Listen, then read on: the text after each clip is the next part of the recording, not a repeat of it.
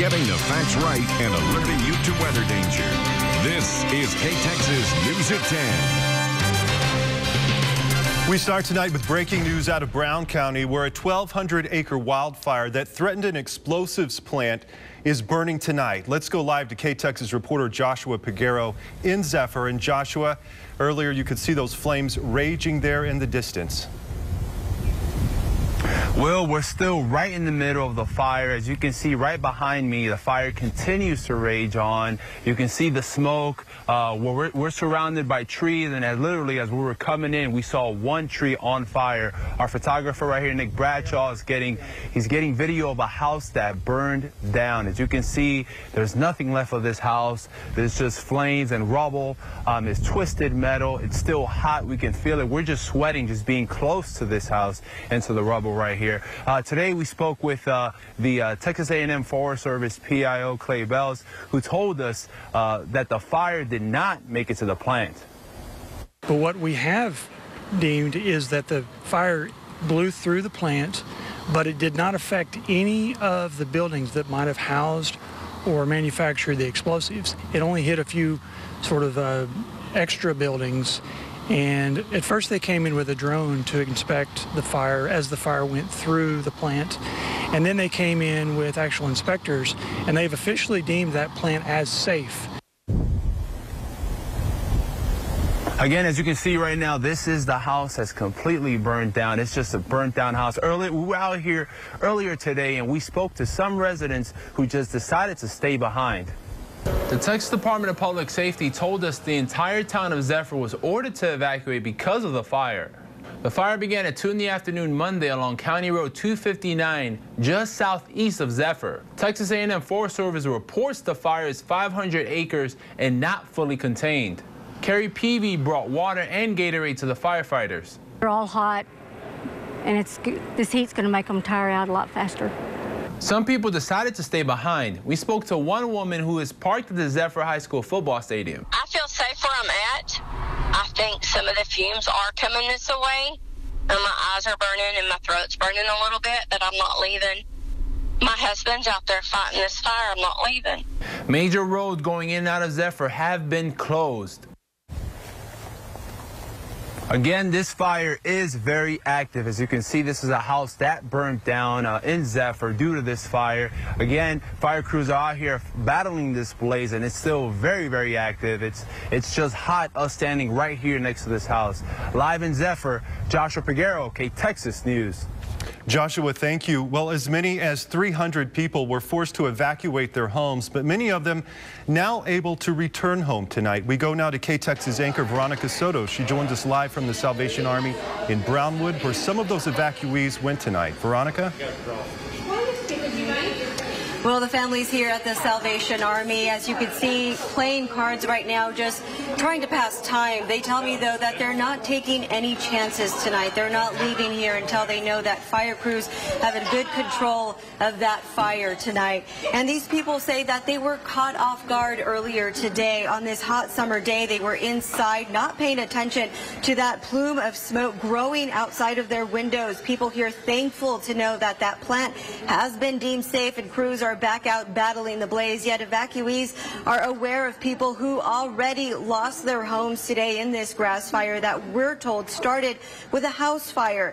They don't want to head back home to possibly scramble again and re-evacuate all over again. The ordeal pretty scary for some. I mean, we could see from my driveway, if you look off to the left, a big, huge smoke cloud. It looks like a big, huge fire, and heard that it was at a plant that could possibly explode and take out most of Zephyr. We've got 6 dogs in the house, and so we just grabbed dogs and grabbed my wife, and we took off. We left, and that was it.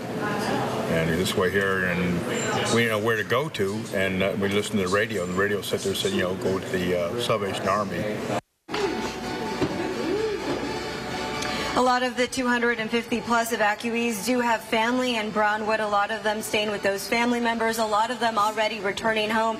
Yet these people still getting images of that fire that they say is growing, and they still don't know what the situation is like back home. So they're staying put, though they tell me they are keeping those firefighters who are back on the fire lines tonight in their thoughts and prayers. Reporting live in Brownwood, Veronica Soto, KTXS News.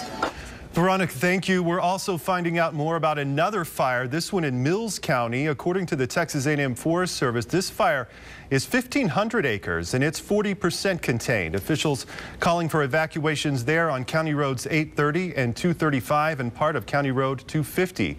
We'll keep an eye on both of these fires overnight and let you know about any big changes. And now to the weather. We're covering two major wildfires tonight, and this hot, dry weather isn't helping firefighters. KTX's Chief Meteorologist Mark Rowlett now with a first look at our forecast. Mark?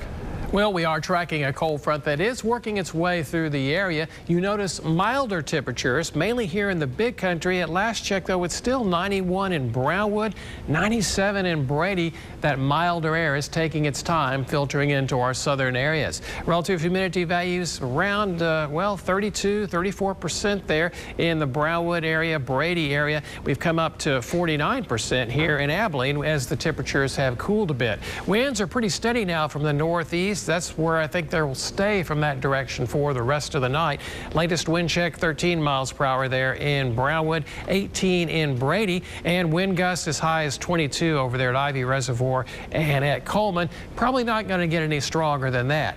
We are looking at some showers that came through earlier this evening, but a lot of them were so light they evaporated before reaching the ground. So I think we're not going to get any help with rain. Temperatures, though, 74 tomorrow morning. We're only going up to 95 tomorrow afternoon. We're going to stay in two-digit territory for the next few days. More about that coming up.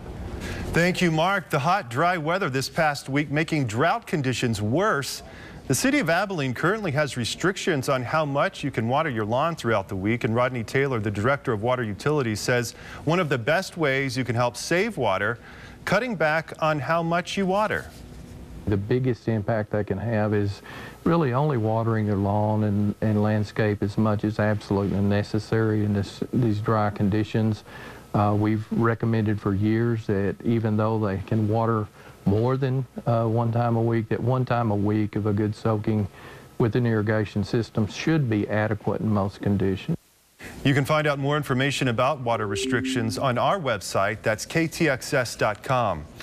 Taylor County Commissioners looking over the county budget, trying to decide what gets cut. And this year, agencies requesting millions of dollars more than they did last year. KTX's reporter Maria Aguilera has more on how they're crunching those numbers. Taylor County Commissioners met with departments in the area during budget hearings to learn about their needs and wants. Their current budget is $61.5 million. Now, they're looking at an $8.9 million increase for this upcoming fiscal year. The commissioners, we have the job deciding what that budget's going to look like and what we can afford and what we can't afford. I can tell you we can't afford $8.9 million. Taylor County Judge Downing Bowles says they'll have to cut a lot out. When your revenue is growing by $1 million and your expenses are growing by $8.9 million, that's not going to work. Bowles says departments sometimes ask for things they don't necessarily need. So the next step, commissioners will each make a preliminary list of what they believe should be eliminated, then together determine what's out. Meanwhile, with the growth in the county, Bowles says people sometimes expect the same level of service as in the city. Typically, when you have more growth in an area, it does drive up costs. Unlike the city, where taxes are higher due to the services they provide, Bowles says he wants to keep costs down within the county. Maria Aguilera, KTXS News. In August, there will be 3 public hearings where people can voice their opinions about that upcoming budget. Well, in Clyde and many other small towns, EMS crews often understaffed, but now there might be a high school program that can help. After years of students showing interest, Clyde High School wants to add an EMT program. They're partnering with Citizens EMS to make that happen. This program would allow students to get entry-level positions in the healthcare field after graduation. In the next few weeks, Clyde High School will send a plan to the state, hoping it gets approved. We really want every one of our students to leave us career ready. We want them to have a certification or have dual credit or something under their belt so that when they leave us, they're ready to go into the workforce or go on to post-secondary education. If everything goes as planned, they'll start the program in the fall. And earlier tonight, you might have seen this, the town of Brady in the national spotlight. One man's antique collection caught the attention of the show American Pickers. That's on the History Channel, I believe. KTXS reporter Joshua Piguero checked out the collection for himself. This is my first collectible toy. Kenneth Young has spent 60 years building his collection of antique cars and toys. I'm not going to bore you, I just want to show you. He also has an old piano. Willie would be proud of me. Willie Nelson. The 83-year-old isn't as mobile as he used to be after several knee surgeries, but he took us on a tour of his shop in Brady, where the hosts of American Pickers, Mike Wolf and Frank Fritz, searched for treasures in January. Now don't trip, just come on through. And about a dozen people spent a whole day rummaging Young's collection of antiques. You know, half of collecting is the history, and that's what they are very interested in.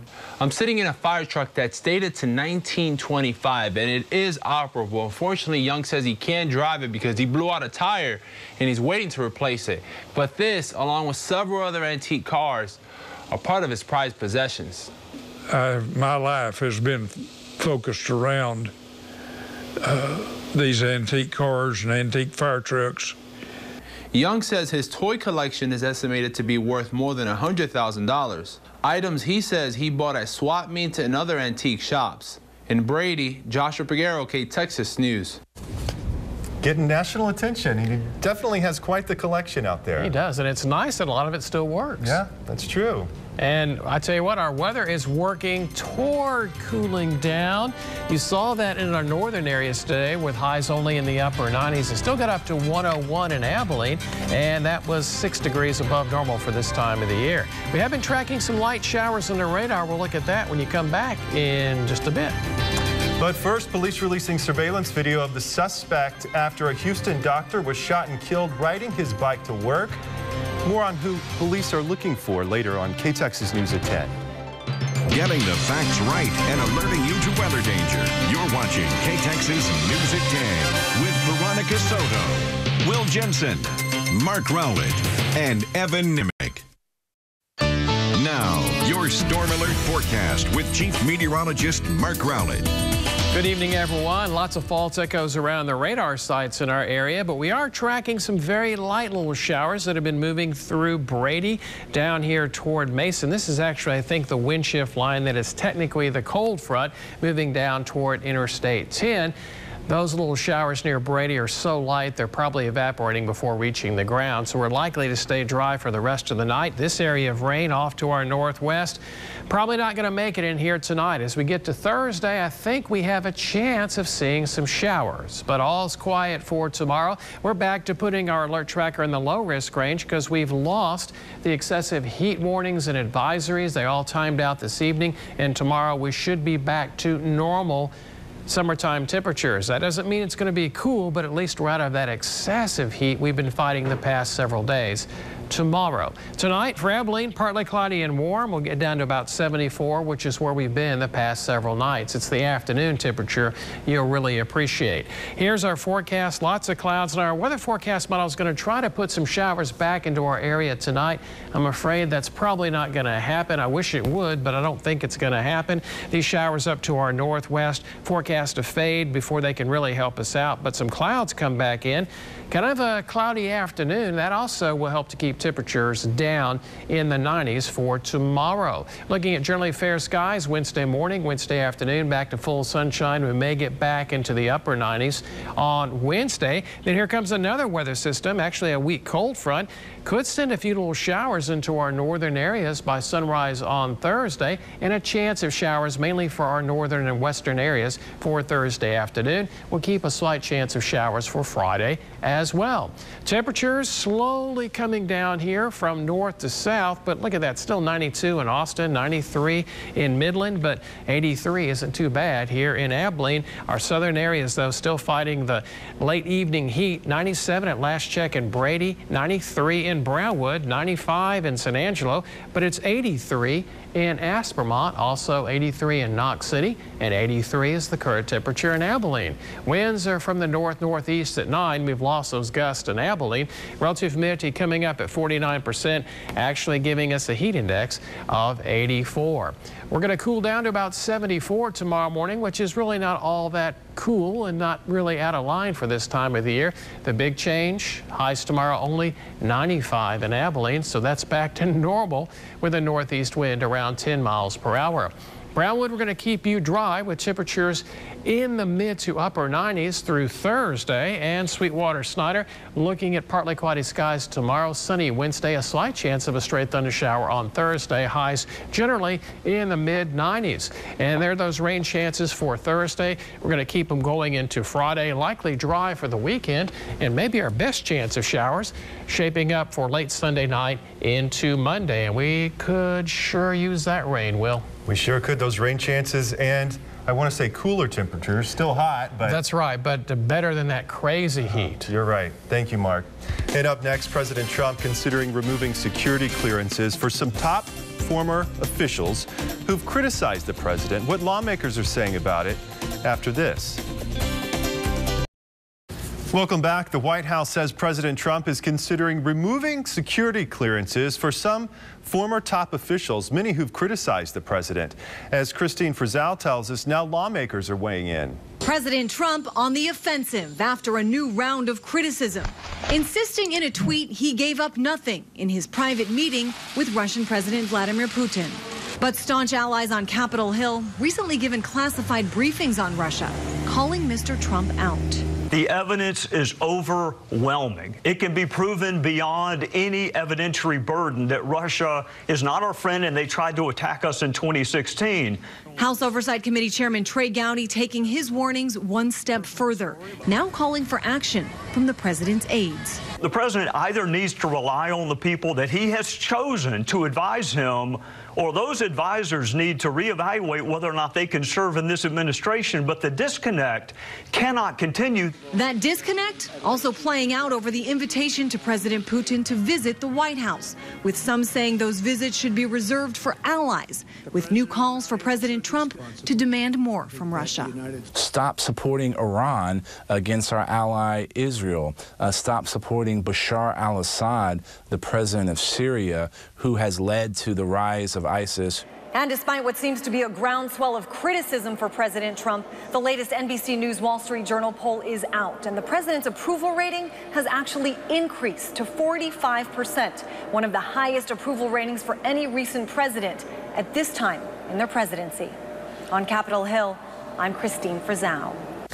Houston police still looking for the cyclist who shot a doctor who was biking to work. They released surveillance video of the suspect today.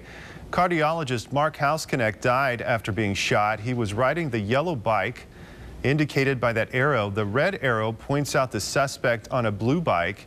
Houston police described the suspect as a white or Hispanic man in his 30s. They do not know if Houseknecht was targeted or if the shooting was random. Houseknecht, a former doctor to former President George H.W. Bush. And the duck boat that capsized during a storm in Missouri last week has been raised from the bottom of Table Rock Lake. Several divers, a large barge crane, and water pumps were used in this process. The boat capsized Thursday after a severe thunderstorm. It sank 80 feet down. 31 people on board at the time. 17 people died. The boat will be taken to a secure facility where Highway Patrol will transfer custody of it to the NTSB. And coming up on KTXS News at 10, we have sports. And the ACU men's basketball team hoping their new athletic director will be able to help them on the court. Evan Nimick shows us how. That's next. Now sports Sports with Evan Nemick. Good evening, everyone. In just 2 weeks, most of the high school football teams across the state will begin practicing, including many of our big country schools. We continue our look ahead to the season as we dive into Class 3A with District 3 in Division 1, where 5 area schools are grouped in with powerhouse Wall. Breckenridge moves back in with big country teams and returns 10 offensive starters, including quarterback Owen Woodard. 2 teams in this district are breaking in new coaches. Jim Ned's Matt Fanning was promoted from offensive coordinator last month and has 15 starters back from last year's area finalists, including Cooper Castro, Casey Hall, and Ty Doty. Scott Campbell is the new man in Clyde, and the Bulldogs look stacked with the bruising Peyton Burton and Donovan Gomez back, plus catching machine Peyton Laughlin on the outside. Eastland's always tough. Head coach James Morton's son, Barron, will be the quarterback. He threw 10 TDs last year as a freshman. And expect early to be much improved. The Longhorns snapped a 12-game losing streak last year, going 3-7. And QB Ryan Trompler threw for more than 2,000 yards last year and scored 23 touchdowns. Here's how Dave Campbell's Texas Football Magazine sees this district shaking out. Wall in first, no surprise there. Breckenridge in second, with Jim Ned coming in third and Eastland in fourth. DCTF believes Clyde and Early will miss the playoffs. Also in 2 weeks, ACU's new athletic director, Alan Ward, begins his job in Abilene, and there's one program that is especially happy he's coming to Texas. That is the men's basketball team. Ward is coming to ACU from Murray State, where the men's basketball team won 6 regular season conference titles during his time there and played in the NCAA tournament 4 times, including this past year when the Racers were a 12 seed. Ward spent 13 years as the AD at Murray State, and the Wildcat men's basketball team hopes he can elevate their play as well. I'm extremely excited to get behind the scenes with him and talk about our needs and what he can do to help us. And there's no doubt he knows it. He's done it. It's not just on his resume. He's been very successful at building basketball programs, and not just a one program and die off. They've consistently been good. And so I'm extremely excited to learn from him. I would think our students would be excited. I know our players will. You know, I mean, all they have to do is read a little bit about it and his experience in men's basketball. And he does have a lot of success in men's basketball from Murray State, and hopefully it does carry over to ACU. Thank you, Evan. Up next, the fish came to the fishermen here, thousands of them jumping in their boat. We'll tell you what might be going on here after this.